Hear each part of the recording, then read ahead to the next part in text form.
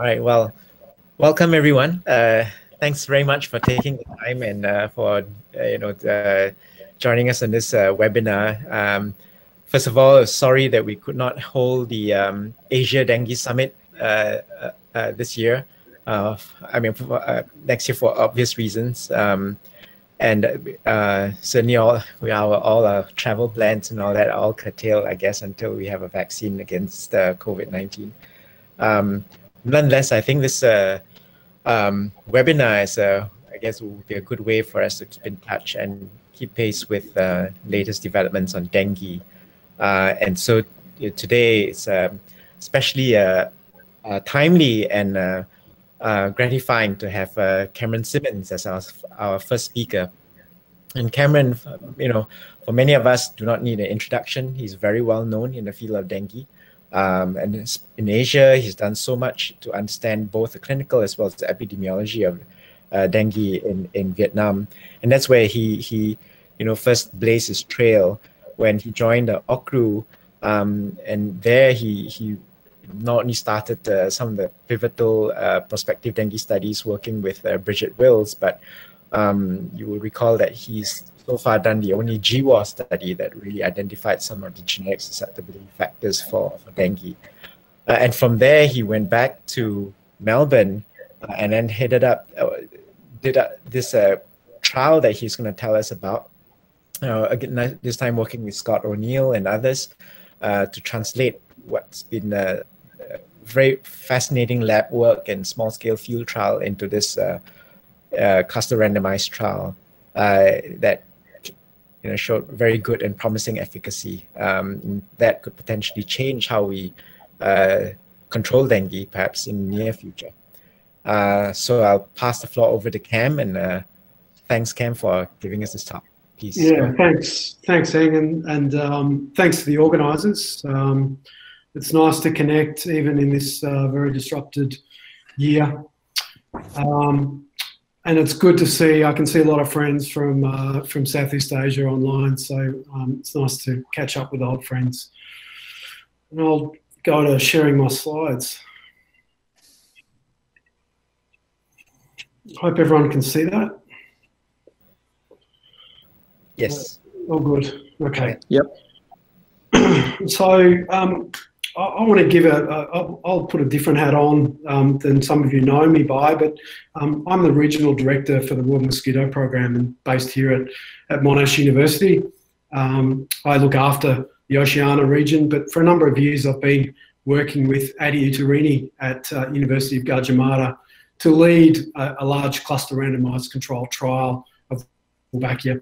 And so that's the core of what I'm going to talk about for the next 40 minutes or so. But I'm going to wrap that trial around where we are with this particular approach of using Wolbachia and finish it off with what I think is a note of optimism about what this intervention might be able to do, plus or minus other interventions that we know are coming through either vaccine, particularly vaccine pipelines. And so fundamentally, our intervention is Wolbachia, an obligate intracellular insect bacterium or arthropod bacterium and some nematodes. Hugely prevalent in the world, and particularly in insect species, estimated up to 60% of all insect species have got a Wolbachia strain in them. Wolbachia has never been identified as a pathogen of humans, animals, or of vertebrates. We're exposed to Wolbachia by virtue of the things we eat, by virtue of being bitten by insects that naturally have been, over evolutionary time, been infected with Wolbachia. No evidence that Wolbachia is associated with health adverse events in humans or animals. The really critical signature trait that allows Wolbachia to be used as an intervention against not only dengue, but the other medically important arboviruses, Zika, chikungunya, yellow fever, is that Wolbachia infected Aedes aegypti mosquitoes have got a lower transmission potential for these viruses compared to their wild type counterparts. So Wolbachia reduces the ability of these mosquitoes to transmit viruses. So that's a really important trait.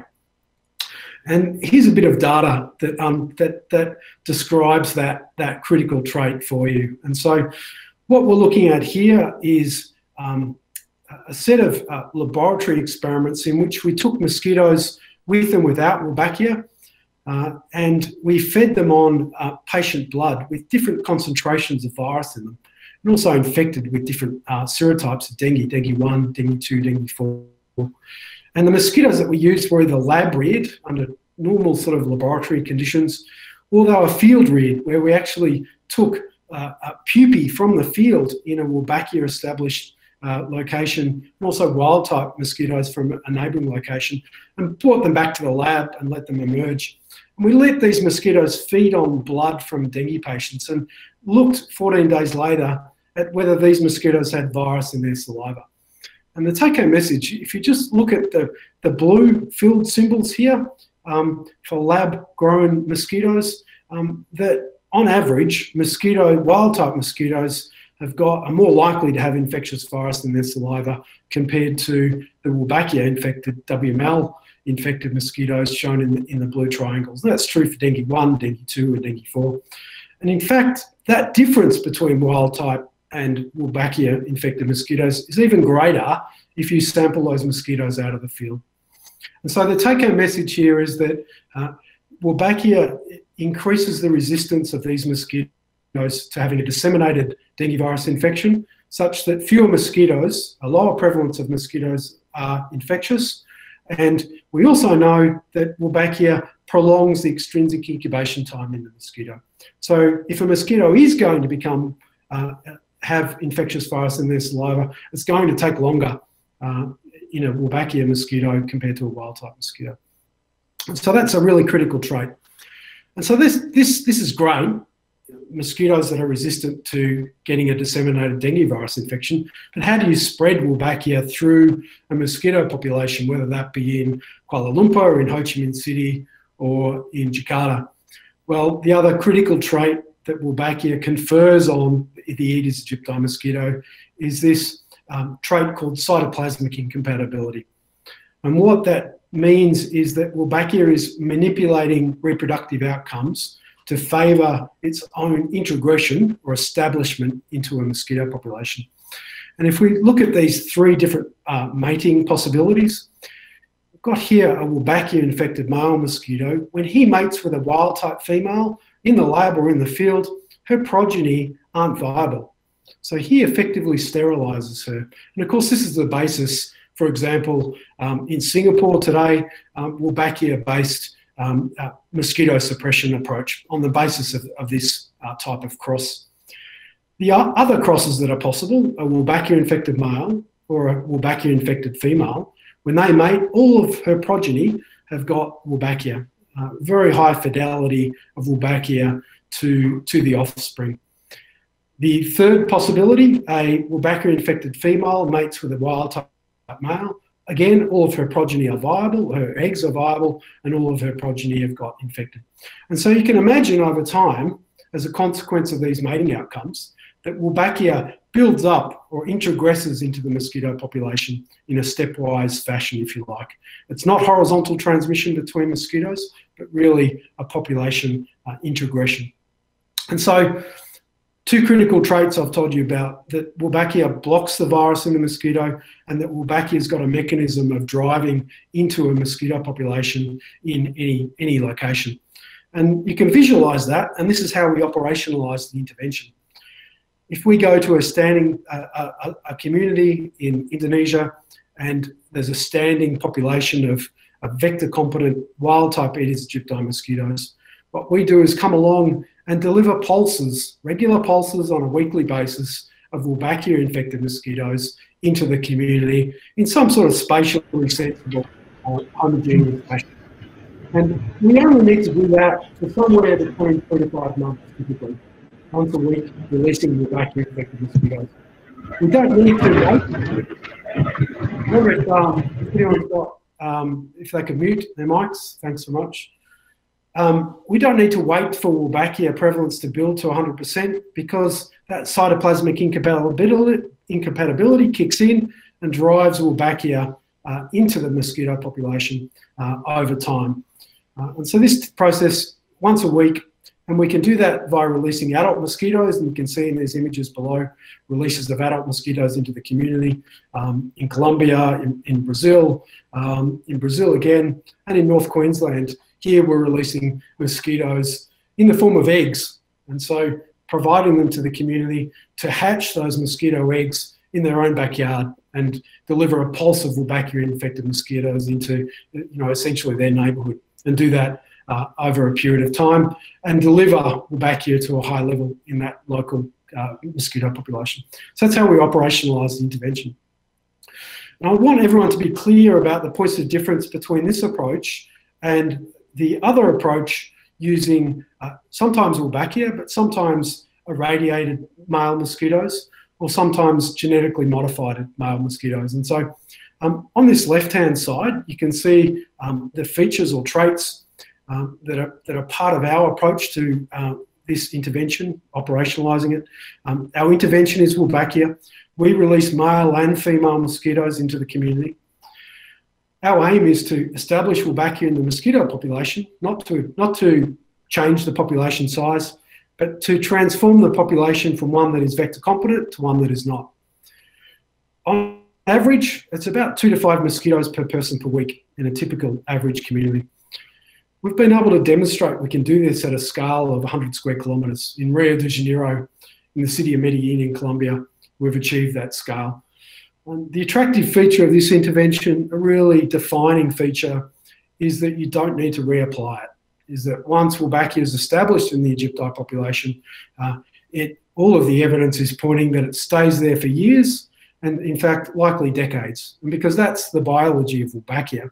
Wolbachia is looking after itself in the mosquito population, persisting at a high level, because that's in Wolbachia's interest. In contrast, either the incompatible insect approaches or the irradiated male mosquitoes are aiming to release only males, aiming to achieve population reduction, so a conventional reduction of the both male and female Egypti population. But you have to release a lot of male mosquitoes, because typically these male mosquitoes aren't quite as fit as wild-type mosquitoes, and they need to find a female to mate with. They need to go from where you release them to go and find a female and mate and be competitive with the wild-type males that are in the field. So typically, to achieve that, you need to release a lot more male mosquitoes than we need to achieve to get Wolbachia establishment. Obviously, the challenge for this approach is scaling. You need to make a lot of male mosquitoes, and you need to keep doing it. Otherwise, unless you achieve elimination of Egypti, if you stop, you'll get rebound of that population or invasion from the outside. And so just to understand those points of difference between the two methods.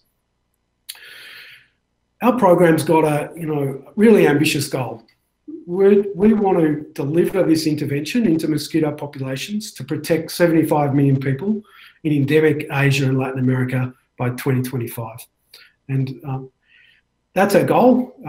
And hopefully in the discussion we can talk about the challenges of scaling, but I just want everyone to understand where we're working at the moment. You can see on this map, this is our global footprint at the moment. We've released mosquitoes in 11 countries. So working with a variety of stakeholders in 11 different countries to deliver Wolbachia into local mosquito populations. And so I'm now going to, hopefully everyone's on board with me on the train to understand how this intervention works. What I'm going to do is now drill down into the trial and explain why the trial is important. The trial's critical to upscaling, to scaling globally, and it's critical for a scientific audience like you as well. And you can see this image here. This is London. I spent a good 3.5 years in London. And here's a gatekeeper. Here's someone guarding, I think, it might be Prince Andrew keeping him in. But globally, we have gatekeepers for drugs, vaccines, and we also have gatekeepers for novel vector control approaches or products. And that's as it should be. And for novel vector control approaches, whether that be in the Egypti space or the Anopheline space for malaria, the World Health Organization is that top tier global gatekeeper. And so, you know, they, as an introducer of a novel technology, you need to convince the World Health Organization that it's safe and efficacious before that intervention approach is going to appear in WHO guidelines or recommendations on for endemic countries on how to control dengue. And so WHO is our global gatekeeper, and they set the level of the bar for what you need to demonstrate before WHO will consider a recommendation. And I'll explain why that recommendation is important. But they set the bar, and we'll talk about what the bar is in the next slide. Getting over that bar is really important, because what follows, if they give a tick if as a developer of the Wolbachia approach, if they give a tick that they're convinced that this method provides substantial public health benefits, then what follows is a policy recommendation or a guideline recommendation from WHO.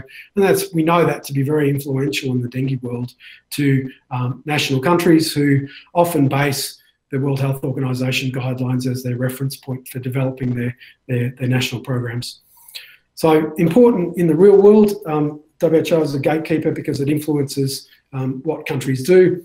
It also influences the appetite for large development banks and global funders.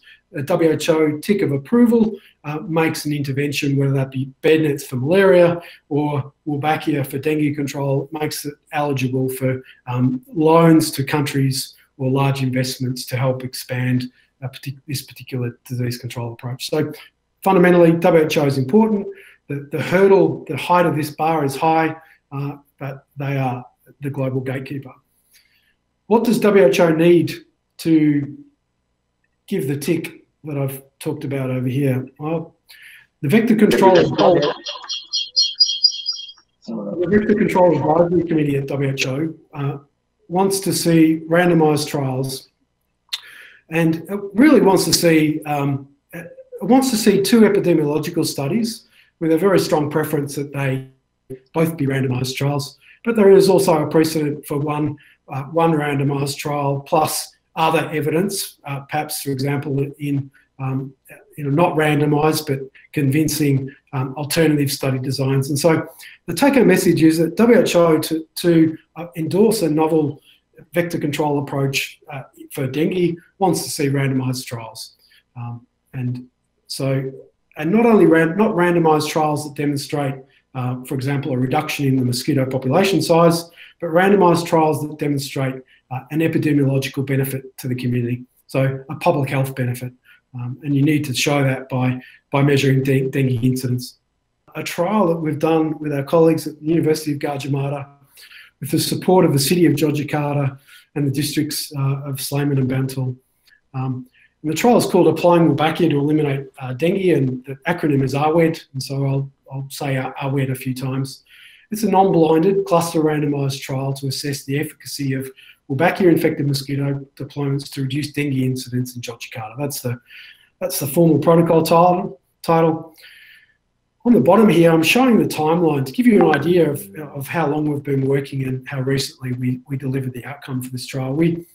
The work, there should be another dot point here that really goes back to 2012 and 13, where the project was first getting off the ground and thinking about and doing some small pilot deployments outside of the city of Yogyakarta to demonstrate feasibility and really to learn to work together.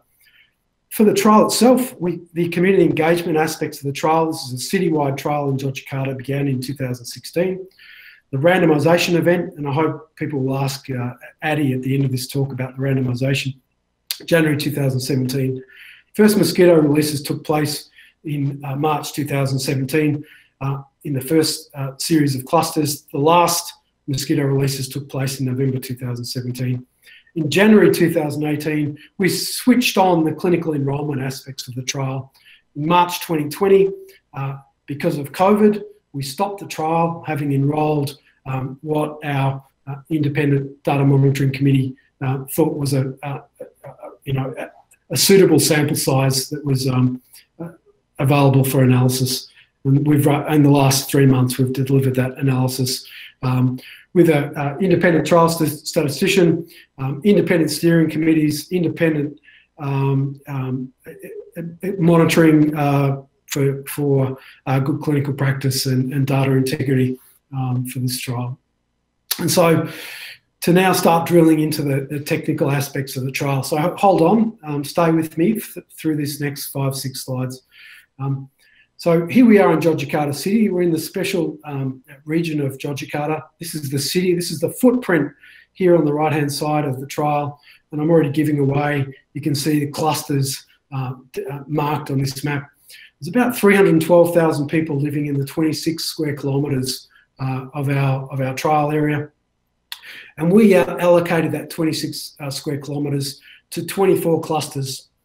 Where possible, these cluster boundaries. We tried to have hard borders to stop mosquito migration. That wasn't always possible. And we did a constrained randomisation in thinking about to ensure a balance of key variables, baseline variables, to try and get a well-matched two-arm trial, so matched in variables that we believed were going to be important to the final outcome measurements. Our intervention, WML Wolbachia deployments, is occurring as an adjunct to the standard of care dengue control activities, which in this setting, from a public health sense, is largely vehicle-based fogging of either pyrethroid or malathion based adult insecticides. Okay, and so the primary endpoint for the trial was the efficacy of WML deployments to reduce virologically confirmed dengue case incidence.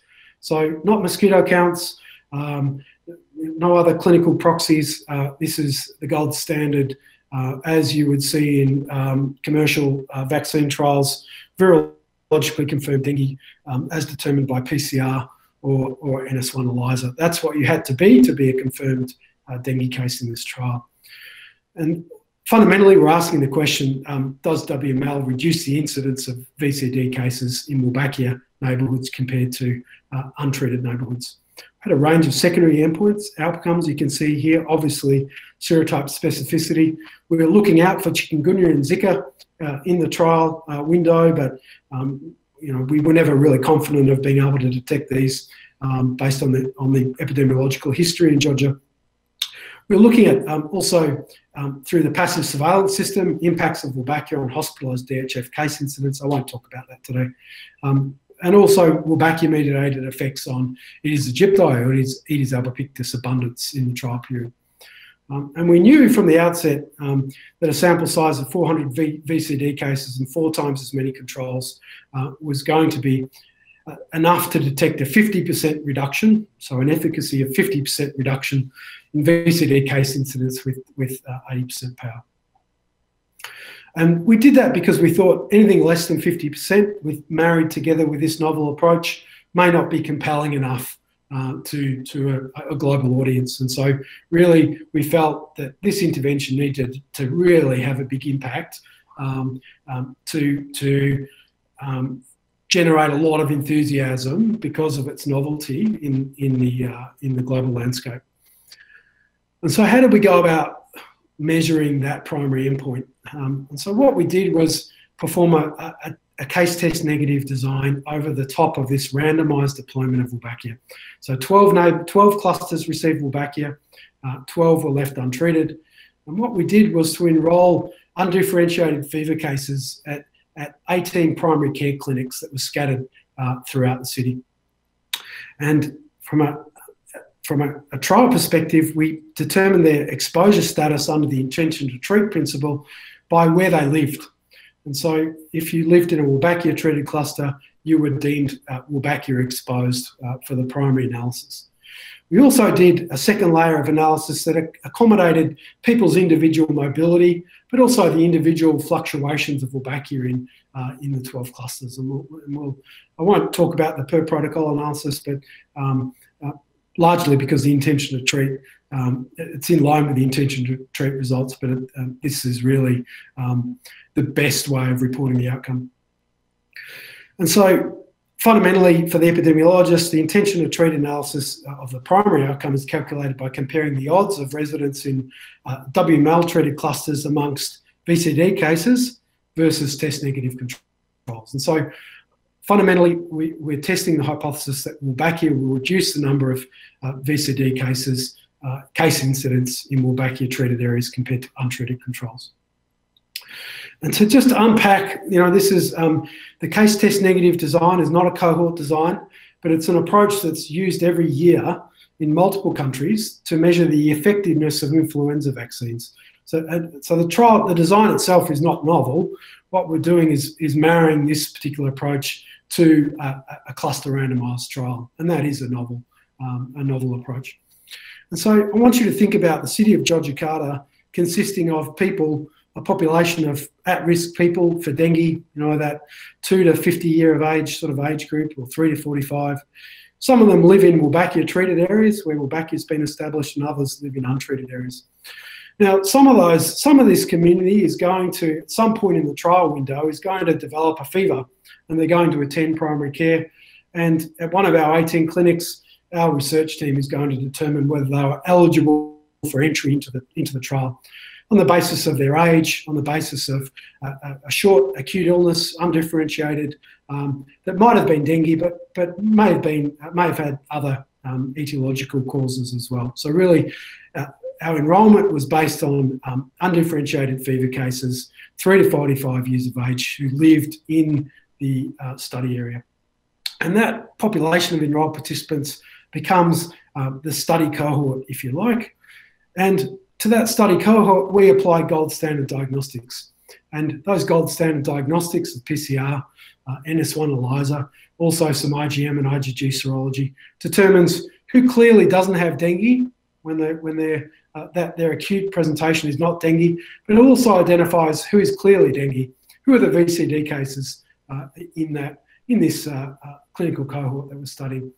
And in these population of either clearly not dengue controls or clearly dengue cases on the basis of diagnosis, there's going to be participants who either live in untreated areas or live in Wolbachia-treated areas. And the same here for this group. And so for the epidemiologist, you can see a 2x2 table emerging here that tests the hypothesis that Wolbachia exposure is associated with a lower likelihood of being diagnosed with being identified as a VCD.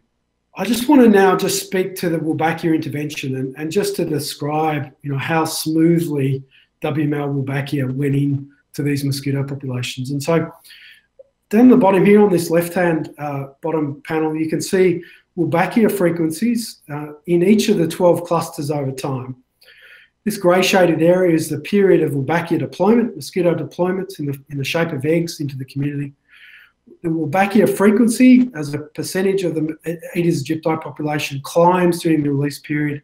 Releases stop November 2017, and Wolbachia stays high in the mosquito population without any reapplication, without doing anything. On average, the Wolbachia cluster frequency was 93% in clusters through this 27 months from January 2018 to March 2020. If we go over here to the untreated 12 clusters, you can see our monitoring began for Wolbachia late Q4 in 2017.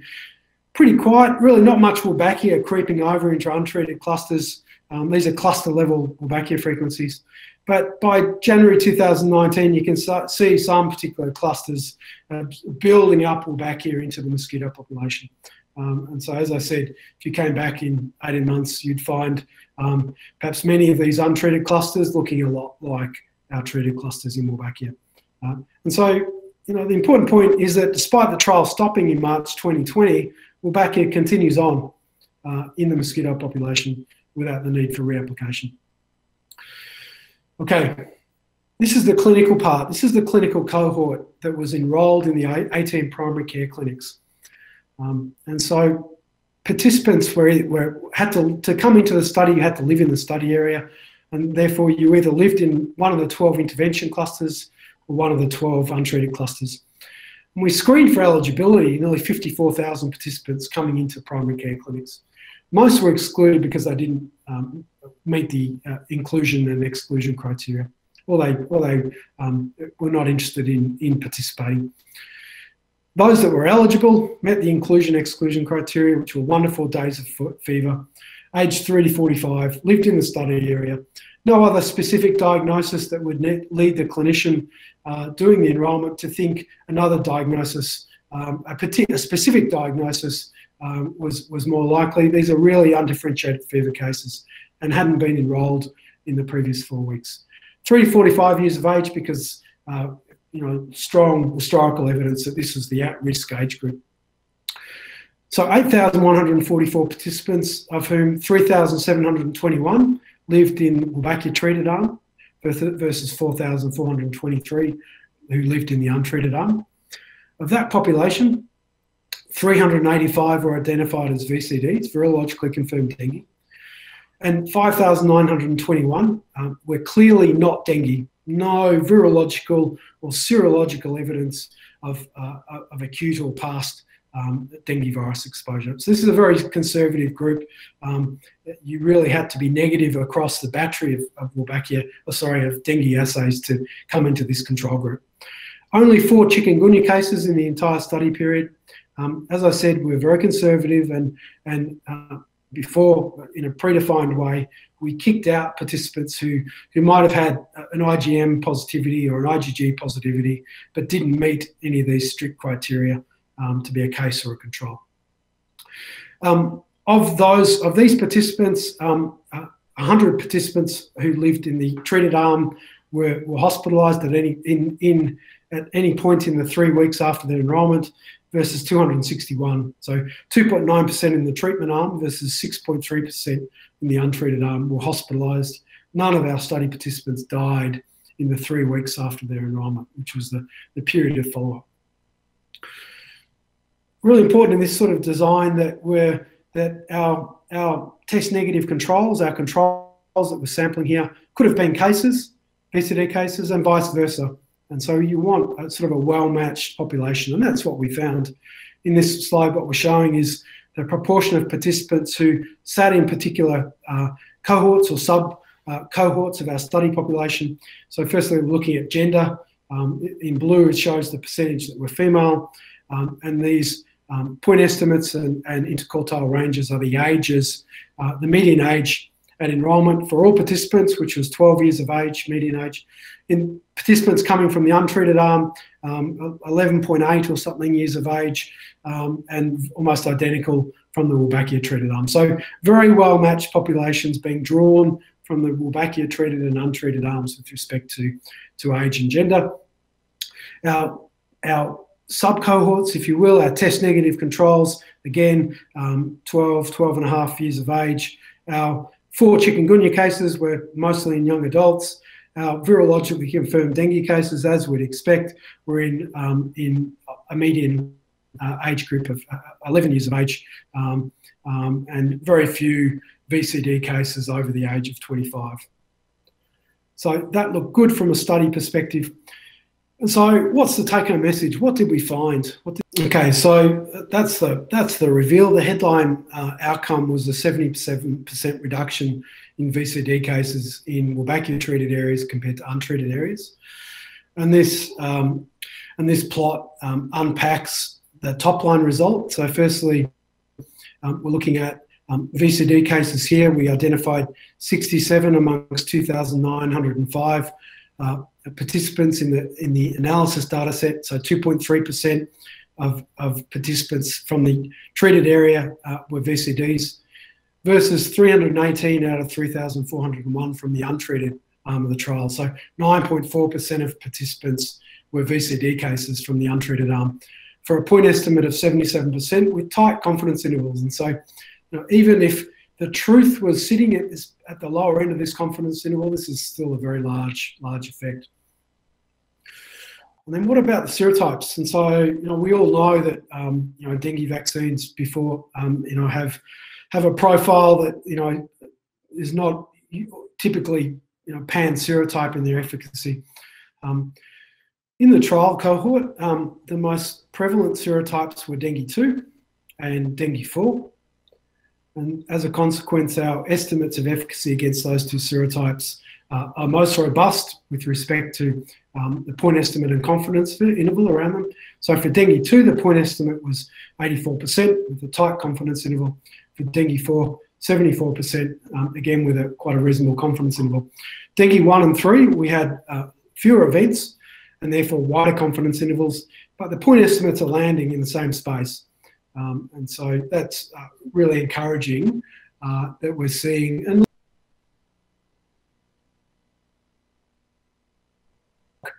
against dengue 1 to 4.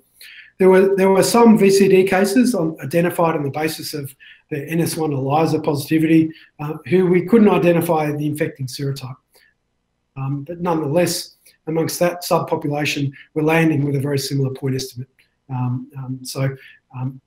Really good alignment at the subgroup level for efficacy.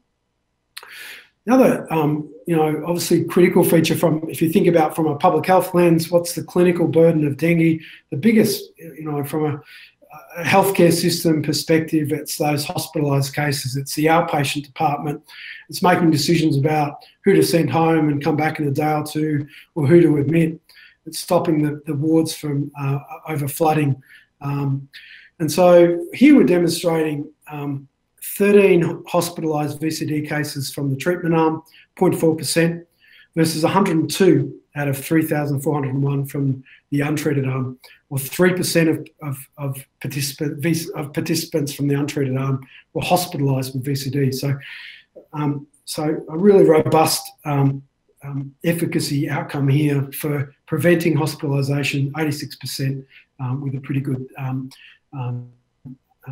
tight confidence interval. So everything's pointing in the same direction of a large intervention effect size here against virologically confirmed dengue. The other way you can cut, and again, so this were the first layer of intention to treat analysis of the primary outcome. Our second approach to analysing the primary endpoint was to ask the question, well, how spatially homogeneous is the effect? And our expectation is that if the intervention is working in the way that it should be demonstrating an effect across all 12 clusters. And indeed, that's exactly what we found. And so what this plot shows is the proportion of participants from each cluster, 12 clusters in the intervention arm and 12 in the untreated arm, that were VCD cases. And so this is really a percentage of participants with the bubble size representing how many participants from each of the being drawn from each cluster. And so you can see here, 11 out of the 12 Wolbachia-treated clusters had a lower proportion of VCD cases in their drawn population compared to the untreated clusters.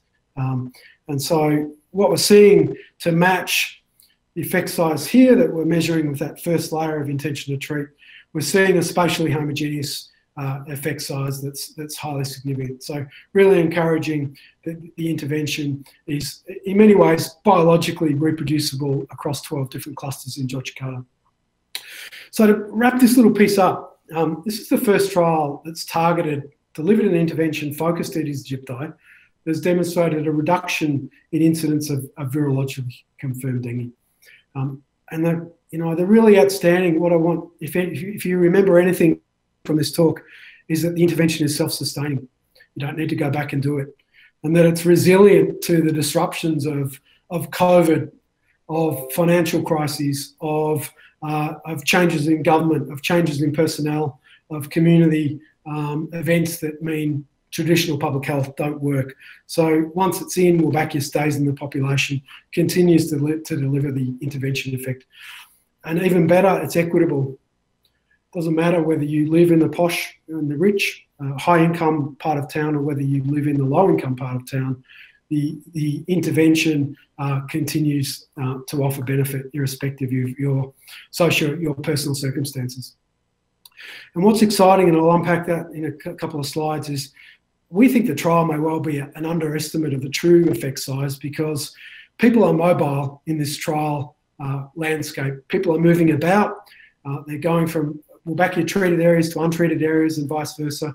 And we also know Wolbachia spread in the trial. And so we're really interested to see what citywide establishment of Wolbachia does to dengue. And in fact, and I hope people will ask Addy about that now. WML is now being deployed right across Jakarta City, the first city in Asia to have a citywide deployment. And I'll just touch very briefly on the economics of this approach. Firstly, just to position this trial outcome. So what we're reporting here is a 77% reduction in dengue case incidence. It compares very favourably with the 18-month readout from the Takeda dengue vaccine. Certainly better than the Sanofi readout 12 months after the last dose. And for perspective, this is from a meta-analysis of insecticide-treated nets to stop falciparum malaria incidents. And so this is very clearly in our dengue and vector-borne disease landscape a large effect. In Indonesia, what can the intervention do at scale? And so this is work not by us, but by Ollie Brady and Don Shepherd, Ollie from London and Don from the Boston area. But really the take-home message from their work is that if you deployed Wolbachia, given this level of efficacy of reducing dengue, that it may cost 300 to 500 million to deploy Wolbachia citywide in the biggest urban areas in Indonesia. But given the case burden in Indonesia, that you would avert over a 10-year period 1 million cases, stop 500 deaths per year. Importantly, pay back the investment over 10 years because of direct and indirect savings to communities, to government because of this health benefit. And that's just the dengue piece. You're also buying protection against, we have every expectation buying protection against Zika, chikungunya, and, the disaster that could be, urban yellow fever in Asia. That would be horrible. And very briefly, when you think about this, is really immunising the landscape to stop dengue transmission. And it doesn't make sense to deploy Wolbachia globally, willy-nilly, agnostic to where the disease burden sits. What it makes sense to do is to think about targeting those urban areas where most of the disease burden sits. And that's largely correlated with population and population density in the urban and peri-urban areas of South Asia, Southeast Asia, Central and parts of Latin America. And so you can think about, this idea of precision public health to deploy Wolbachia where it delivers the most bang for your buck. And really close to the end now, I want to just be provocative and bring back to the title of my talk, and that's, could we achieve dengue elimination, effective dengue elimination with this intervention, plus or minus other tools? And clearly this approach is complementary to other tools that are designed to suppress the mosquito population or to dengue vaccines. One day we might have one. And of course there's a whole, how would you verify elimination at a city level? And I hope everyone's going to be watching Jakarta over the coming years. There's a whole framework to borrow from in the malaria world to understand graduating from an endemic area to a dengue-free area to an effective dengue elimination as a public health problem. And there's a well-worn pathway to achieving elimination. And so I think we don't need to recreate the wheel to think about dengue elimination as well. There's really good, solid frameworks to think about it. Really close to the end now, and I want to position the trial against our other evidence globally. And what we're seeing here is a 77% reduction in VCD incidence in the trial. In a separate study on the edge of Jakarta City, we've previously reported a reduction in notified dengue cases of 79% using a simpler, lower quality quasi-experimental design. In Brazil, similar orders of magnitude in two municipalities, Niterói and in Rio de Janeiro, in central Vietnam, and importantly in North Queensland. And this sort of is really the motivating example of why elimination is not such a far a crazy idea in the context of dengue. And what we're reporting from North Queensland, where we've been working for nearly a decade now, is effective elimination of dengue as a public health problem.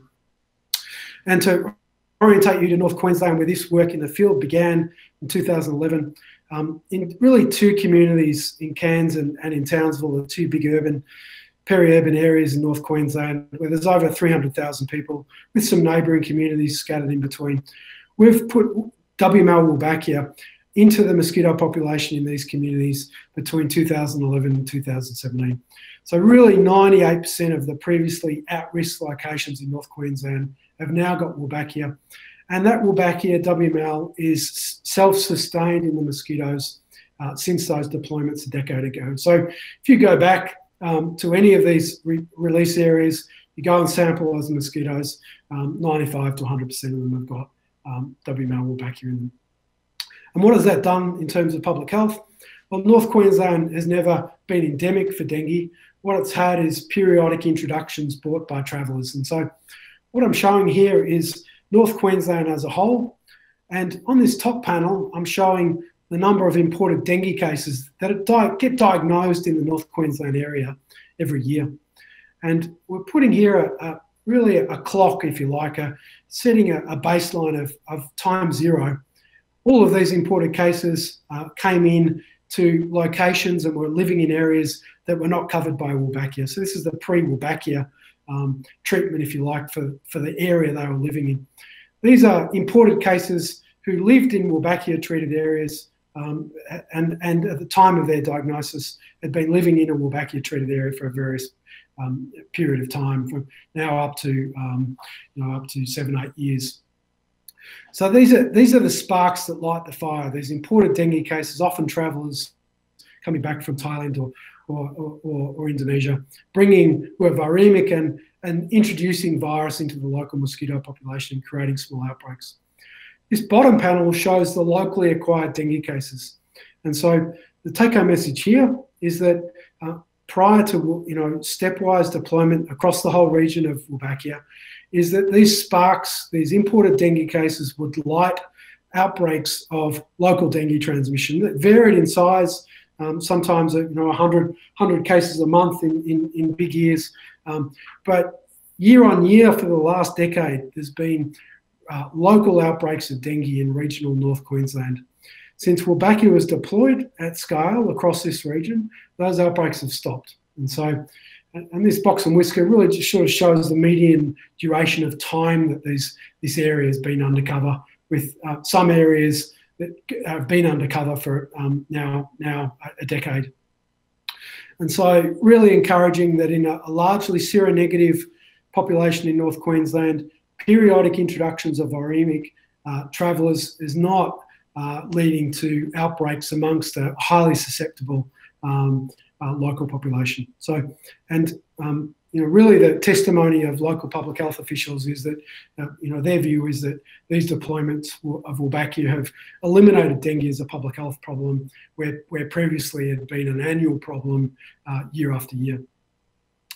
And so I've unleashed really a volume of technical information that I hope some of it has sunk in. We're demonstrating public health benefit here using gold standard methods from Indonesia, but with really complementary data emerging across from Vietnam through to Latin America. I really want to focus in and thank on the incredibly generous Tahir Foundation in Indonesia that has supported the work in Yogyakarta for really the duration of the journey that we've been on, leading to the trial and now citywide deployment, and shortly even province-wide deployment of Wolbachia. And so, but together with a host of other very generous donors, we're very grateful to the Tahir Foundation in Indonesia for their support over a long period. And I get to give the talk, and that's great, but there's massive expertise, enormous generosity from our friends and colleagues at the University of Gadjah Mada, from Adi, from Chitra, Donny, Wasito, Egi, Ridwan, Enda, Satria, Yeti, Ingrid, Inda, Tori, Bekti, all operationalised this work on the ground and did a stunning job. From our side, lots of fantastic work done by Katie Anders and Stephanie Tanamis, and earlier in the work Zoe Kutcher, to get this complex trial to work well. And our independent statisticians who really brought the technical aspects of this trial to life. Nick Jewell, Professor at London School in Berkeley, and Suzanne Defoe, a brilliant PhD, now postdoc. And so I will leave it there, and thank you for your time. I apologise for going too long, and over to Eng. Thanks very much, Cam. It's a very encouraging outcome and exciting developments ahead.